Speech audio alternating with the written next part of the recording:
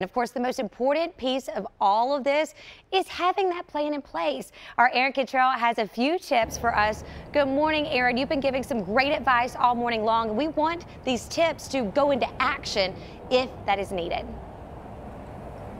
Yeah, Nikki D, you're absolutely right. And one thing that you can do that's very easy is just to make sure you have weather alerts set up on your phone, and also know your community's warning sign. A lot of places have a tornado siren if one is approaching. So, another thing you can do is just have a plan in place, know where you need to go in case that tornado does come. Find a safe place, whether that's your basement or it's at the storm cellar or an interior room at the lowest floor with no windows. Also know the warning signs. A tornado watch means a tornado is possible. A tornado warning means a tornado has been sighted on the ground or indicated by weather radar. You can also look for tornado danger signs in the sky, like dark or often greenish clouds.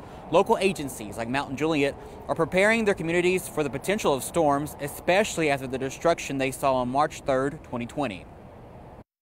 During a disaster, no matter what kind of disaster it is, tornado, thunderstorm, flood, earthquake, whatever, a lot of people don't realize that local phone systems tend to get overloaded really quick.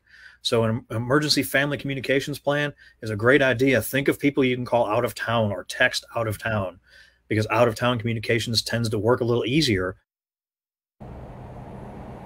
Now, the American Red Cross also suggests having an emergency kit with extra batteries in there, copies of important documents, a flashlight. Also, something else to do is secure your items outside. And if you have any animals out there as well, make sure you bring them indoors. Reporting live in Nashville, Aaron Cantrell, News Channel 5.